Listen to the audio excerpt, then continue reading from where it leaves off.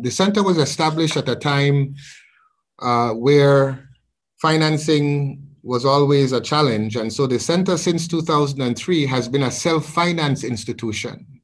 So even though it's a CARICOM institution, all of the funding to run the operations of the center is obtained by the center on its own.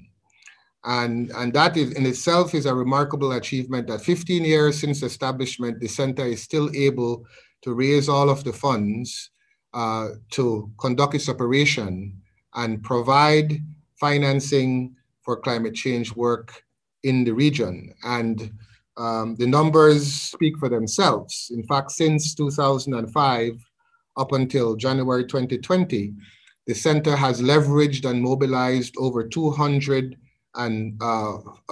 million for implementation of a wide range of projects in all of the CARICOM countries in the region for climate change adaptation, for climate change mitigation, and particularly in terms of the research and gathering the data on climate change.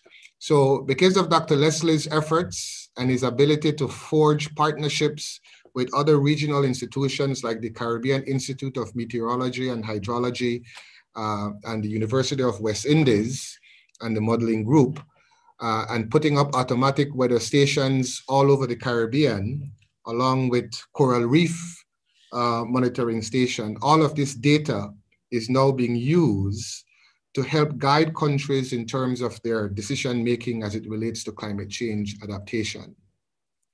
The center also, under his leadership, became accredited to the Green Climate Fund, which is the world's largest fund that is set up to fund climate change mitigation and adaptation efforts.